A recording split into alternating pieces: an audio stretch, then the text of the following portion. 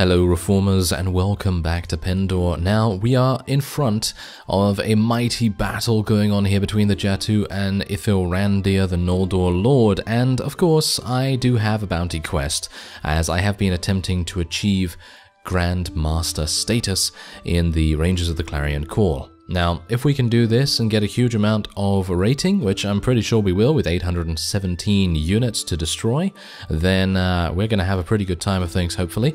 I have already completed a number of tasks off screen already, so we might be pretty close to the Grand Mastership as it is. And yeah, so about this fight, I'm actually not going to show that much of it. I'm going to show maybe the first round and maybe the second round. It really depends on how exciting or non-exciting it is, and then we'll just go from there. But yeah, for the most part I'm not going to show that much because we've seen quite a few of these fights already, and well, you know exactly how it goes. Sometimes we're able to win relatively easily, and other times I get shot in the face almost immediately, and then I just kind of have to sit back and watch the people do their thing. So hopefully I'm going to be able to survive at least one round. And whenever I say that, you know it means business, because every single time I say, yes, I'd like to survive this one round, I end up dying very, very quickly. So let's try and prevent that from happening, shall we? And I'm going to try and use my bow a little bit more. Obviously, it's quite difficult to use my bow against Jatu because they are usually very good at avoiding things, usually good at being extremely good in their well, should we say retaliation? They're pretty good at retaliating, counterattacking, and so on and so forth. And the cool thing that I am seeing here is that we have, I think maybe we have a little bit too many cavalry, don't we? Well, whatever the case, I'm going to be placing my archers in a decent enough position, place our halberdiers in a good place as well, because bear in mind, the Jatu only have cavalry for the most part. So if they run into our Sarlian halberdiers, they're going to have some pain. Oh yes, they're going to have a lot of pain coming their way. And yes, this is kind of interesting, right? You know, oh yeah, okay, this is fine. This is fine. House on fire. This is absolutely fine, no problem. And yeah, I'll just tell my infantry to charge in now. Hopefully my archers will do a decent enough as. Oh yeah, that was nice. That was really, really good. Them taking out that rider just before he got to them, that was really good. Alright, so you can see here that the blue bar in the top right is just, it is insane, and that is because of course Ithilrandir has accompanied us in various other endeavors, in encounters with the Jatu, and he's been able to basically rescue an unlimited amount of units over the period of time that we've been, helping him out and everything, and luring a bunch of unique spawns into him. Now, do bear in mind, I'm not going to be luring any Qualis Gem awarding people into Ithilrandir, because of course you're not able to get a Qualis Gem from that fight, because obviously Ithilrandir is just very powerful, and it would be a little bit imbalanced if you could do that all the time, because you basically have a 100% chance. I would say if you're wanting to achieve victory, you basically have a 100% chance to have a friendly relation with the Noldor, and there are many mechanisms in place to make that true, because obviously you start off and they're very aggressive towards you and everything, but I believe there's 3 books. I think there are 3 books to give you positive relation with them. You have a bunch of quests to give positive relation. You can help them and capture them and so on and so forth. You can auto-resolve to capture them and then release them and so on, and that's obviously all tuned to get you friendly with the Noldor. And yeah, speaking of that, actually, just as a side note, I missed the Noldor tournament this month, and I don't exactly know when it happened, but it happened about like 5 or 6 days ago, in-game days ago, and I think we were at Kelradan Castle doing a siege at that point, so that's probably the reason why I neglected to remember it, which is not exactly great, I gotta say. I would have much preferred to have done the Noldor tournament, but obviously Kelradan Castle, it's a pretty, pretty important fief for our family, or shall we say, our wife's family, because, well, technically her father is the owner of the castle, and I kind of wanted to help him out a little bit. And obviously Lord Andre, he likes us quite a bit as well, and she's obviously his sister, and so it would be kind of, yeah, kind of useful, I guess. I don't know whether that's actually going to get us anything in terms of relation or whatever, but I think just in a thematic role-playing sense, it's kind of a cool thing to do, to try and help out your family in the faction itself, because you never know, you never know when you're going to leave the faction, and maybe you want to bring as many of your family members with you as possible, I think that would be pretty cool. But yeah, anyway, for the moment, I am just going to be fighting these Jatu, and you can see I actually did survive. Isn't that amazing? My cloak is now a pretty cool ombre, actually. It's going from like dark red to slightly lighter red, and then just fading into the green, and hopefully we're going to be getting some nice new armor as a result as well. Anyway, there's only 600 enemies remaining, and I'm going to be doing the rest of these rounds off screen. Alright, so we actually ended up winning that pretty easily. I didn't actually die. It's kind of amazing. I don't exactly know why that happened, but, well, I guess staying back behind our archers and actually firing off a couple of arrows for a little bit of time while they absolutely destroy the enemy in every single way may have, contributed to that. Anyway, I have taken all the prisoners that I can. I've rescued all the people that I can.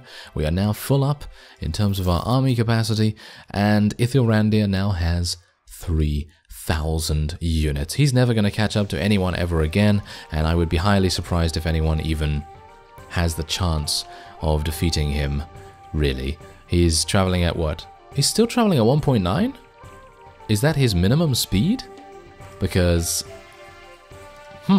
okay. Because when he had 2,000, he was traveling at 1.9, so maybe he has some kind of minimum speed so that he doesn't become too slow, but that's a little bit weird. I don't think that would be the case. Anyway, 66,000 we gained from that, and I think what I'm actually going to do real quick is go over to 7 Cross Keep and place a whole bunch of units in there, and I think I'm just gonna sort through them. Basically, I'm gonna put anything that's not Dashar and Sarlian, and anything that's kind of like unique and high tier in the garrison here. Alright, so I've just been informed by a message on screen that the Dashar are currently embroiled in a battle at Kelradan Castle once again, and as far as I'm aware, there are many units there, and I don't think I'm gonna... Yeah, you can see that right here. They're already in the battle. I don't think I'm gonna be able to get there in time, because I'm at 7 Cross Keep. I don't think I'm gonna get there in time. So I'm actually just gonna allow them to take Kelradan Castle, and then maybe I can take it back. It's kind of a bit sad, considering what I said earlier in the episode, where it's just kind of nice thematically to, keep all of our family's estates intact, but obviously sometimes that's just not possible when the enemy force is so incredibly devastating, and I'm pretty sure they had easily over 1,000 there. And I know, we defended against over 1,000 beforehand, but I didn't really want to take that chance again, because that was pretty lucky, and bear in mind, at the moment, I don't have Anson. I don't have Anson with us right now, and there's a reason for that. I actually thought to myself, okay, I'm going to be off screen for a little bit. I'm going to speak to one of, all of my companions, actually, and see which ones I haven't sent off to give me some right to rule. And it turned out that he's the only one that I hadn't sent out. And so I basically sent him out, and I thought to myself, okay, what else can I do here? And so I decided to do, a couple of knighthood order quests, and they're not usually too dangerous. So that's generally the reason why I'm doing that. Anyway, there you go. Ah, look at that. We received some Clarion gauntlets. Did I level up? Did I level up? Am I the maximum level? No, I am not the maximum level. Okay, so let me actually I'm actually unsure how I check that. I'm looking for a more challenging task. Am I looking for that challenging task? Not really, personally. I feel like that is going to be kind of difficult for us at the moment. So let's actually just take a look at the Clarion gauntlets here. Thick Clarion gauntlets, they are not that good. They really are not that good at all.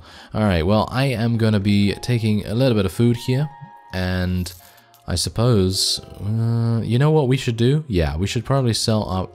Actually, no, I put my prisoners in the garrison, didn't I? Yeah, I did that. Okay, so otherwise, what we're going to do is we're going to ask, what's this? Ah, there we go, a map to a hidden chest in rain. Okay, so that's actually pretty cool, because when we go back there, we will be given a whole bunch of various loot and everything, and I think that's pretty cool. Otherwise, I think what I should do now is I should try, if I can, to find some vassals. Oh, there's one. There's Duke Alamar right there. Okay, well, he's traveling along here, so I'm actually just going to speak to him and ask whether there is any unique spawn in the area, or at the very least ask him for rumors and try to get him to spawn one for us if at all possible. So I wish to ask you something. Yes, can you tell me of any events or news? But unfortunately he's telling us about Igrim the Devourer, and well, I think he's already on the map. I haven't heard about him for quite some time, and I haven't really seen him around, so I'm not entirely sure whether Igrim was defeated, but I don't think so somehow. He's very strong indeed. Okay, so that's basically all we can do with Duke Alamar here. I can't take any other knighthood order quests. I mean, technically I can, you know, I could take the challenging task, but I've always found that to be kind of a not a particularly good task, because it just takes a huge amount of time and generally gives us a huge detour, mostly, and it makes it kind of difficult for us to really do what we need to do, and that is of course hunt down Qualis gems and everything. And so I'm going to try and see if there are any vassals in Sarlian. Oh, there seems to be someone over here. And yeah, by the way, you probably haven't seen my wages in quite some time, have you? But anyway, we're losing 7,500 every single week, which is pretty bad, but every single piece of loot that we get usually gains us about 10, 15,000, not each piece of loot obviously, but every time we sell usually gets us a pretty decent amount. Anyway, ooh, there is an army of enemies near Seven Cross Keep. If they decide to attack my castle, all hell is going to break loose on them. Yes, if I could speak properly. Anyway, let's go and speak to these guys. And we're going to ask them for any events. Okay, what's this? Yeah, I don't think that's actually about anything in particular. Kel'Radon Castle only has 310, and it seems like the Kingdom of Sarlian is... yeah, they are besieging it. They are besieging it. Okay, just had to make sure what was going on there, because it said Kel'Radon Castle has been besieged and Kel'Radon Castle has been awarded. So I was like, what? They've awarded it to Duke Brennus? No, they actually haven't. Anyway, yeah, no, that's nothing. Nothing to worry about there. I'm just going to try and make sure that I can speak to them in order. Ithilrandir. Yes.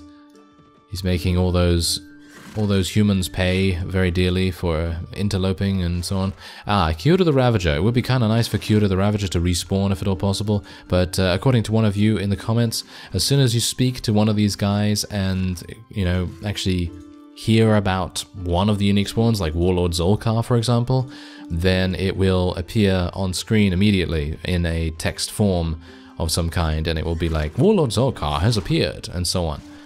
But, yeah. That doesn't seem to... Sylar Uzas. That would be... he would be pretty good to take on, I think. I don't think he has extremely good units, or maybe I'm getting mixed up with the Alaric fellow. Because Alaric generally... Oh, there he is. Yes, he generally tends to have a peasant army, and that would be very easy for us to deal with at the moment. Absolutely wonderful. And wow, look at our relation with King Ulrich right now. It's doing very nicely indeed. Oh yes, by the way, I did eliminate Lord Shadé. He was very close by to Kel'Radon Castle beforehand, and yeah, that's what he's congratulating me on at the moment. Okay, so what else do we have? Warlord Ithilrandir drew his bow and slew a fully armored knight with a single arrow. Oh yes, I'm sure he could. Very much so. Okay, so let's have a look and see what they're actually doing here with Kel'Radon Castle. I suppose I should probably help out. Maybe I should speak to Lord Andre? Andre, get back here. No, it seems like he's currently pursuing someone, but hopefully I can catch up to him beforehand. There we go. What's this? They're talking about Ithilrandir all the time. I don't really need to know about Ithilrandir, thank you very much. But I was actually thinking, you know what? Should we go and besiege something by ourselves? Because right now, the Kingdom of Sarlian is easily going to be able to take Caradon Castle back. I don't have any doubts on that matter at all. Singalian slavers have a pretty large army right here, and I would be able to rescue quite a few prisoners from them, but I have basically a full army, so it's basically pointless. Whoa, they do not have that many units here. And they have a lot of prisoners as well. They have 70 prisoners. So if we do end up losing a huge amount of units, it's actually not even a big deal. Alright, okay, you know what I'm going to do?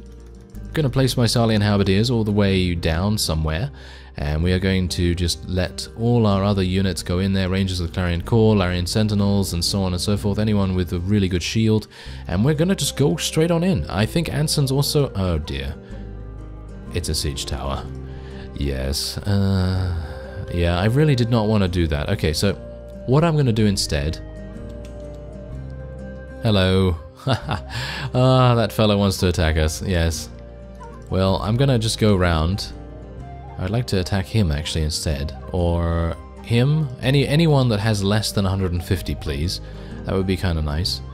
But yes, what I'm actually going to do is I'm going to scout out Savador Castle. I feel like Savador Castle might be a better idea anyway, because if it is awarded to us, then it's just a stone's throw away from Seven Cross Keep, and that is of course our fief. So generally trying to reduce the Deshar's territory, considering they have expanded pretty nicely into Empire territory, might make sense. And me taking a town at the moment... I don't know whether a town would really be advisable, personally. Wow, there are 51 Shadow Hunters here and 32 Shadow Wolves. Yes, I'm probably not going to be able to take that. Let me actually just take a look and see whether it's... oh, it is a ladder castle. I would have liked to have taken that, to be honest. As I say, that's a very good position for a castle to be in. And let's have a look at some of the other areas here. I just don't want to go in to a particular fief and then just get absolutely murdered, you know, 6 ways from Sunday, basically. So yeah, it would be kind of nice to avoid that. You know what? Do you want to see about Ethos? Let's see what the garrison's like in Ethos, and maybe we'll actually be able to take that. Let's have a look. Knights of the Radiant Cross. That's literally all they have that I'm kind of scared of there, I feel. The Ghazi Stalkers obviously are pretty good. But I think otherwise, I think we might be able to do this. Shall we try? We do have 6 in engineering, so it will take only 8 hours. Maybe we should have just stuck with the siege tower. Alright, so our ladders are done, and we're now going to... ooh, they're coming out. Okay, well this is very interesting. I'm going to get out my bow immediately here, and we're going to just, apparently almost die. Because the Radiant Cross Plague Wardens are going to do so much damage. They really are going to deal so much damage. But I am going to have to get out my bow nevertheless. And we're going to have to just try and do our best to headshot every single enemy that I can get my hands on. Oh, yeah. Yes, I remember that. They have, well, the developers have done something to prevent extreme amounts of loss to the enemies... well, shall we say, to the defender's garrison upon spawning in, and that is to reduce the amount of arrows you have available to you. I don't know whether that's actually the case when it comes to your own archers, but from what I can tell, it seems like everyone's fine in terms of the amount of arrows that they have. I'm hopeful that we'll be able to prevail here, but you can see that I feel like we're losing quite a few units. But if we're able to succeed in this battle, which I very much hope we will be able to. I mean, our Larian Sentinels have much more DPS than the Radiant Cross Plague Wardens, but they have such massive damage that they are able to eliminate quite a few of our units without really trying too hard, and they have very good armor as well. You can see here. How are we doing? It's 15 against 15, 15 against 14, 15 against 12. Our DPS is winning. Yes, our DPS is actually winning. Very nice indeed. I think that's actually a victory. If this is a victory, it's a very costly one, because we just lost 45 units to the Grim Reaper, no less. But it is going to get us a huge renown boost, which I'm pretty happy with. I'm pretty happy with that. And let's just actually take a look and see what we've actually lost, because maybe it's not going to be anything too bad, and maybe it will be okay. So, can I retreat now, or... it hasn't told me, it hasn't given me the victory message. Oh. What?